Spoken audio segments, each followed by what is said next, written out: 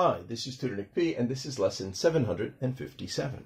Title of today's lesson is What's the Difference Between a Franchisor and a Franchisee? And this is a request video too.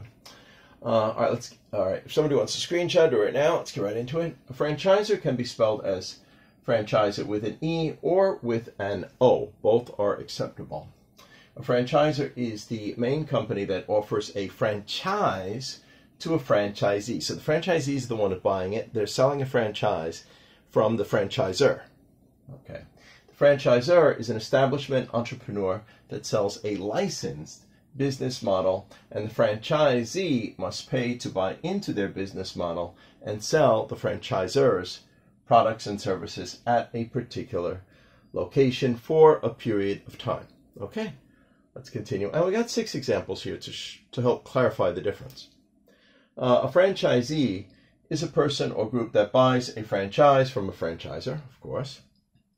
Companies such as KFC, McDonald's, Subway, Dunkin' Donuts, 7-Elevens are franchisors.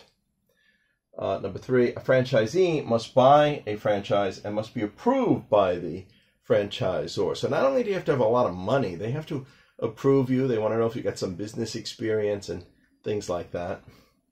Number 4, the franchisee buys the right to sell the franchisor's goods and services.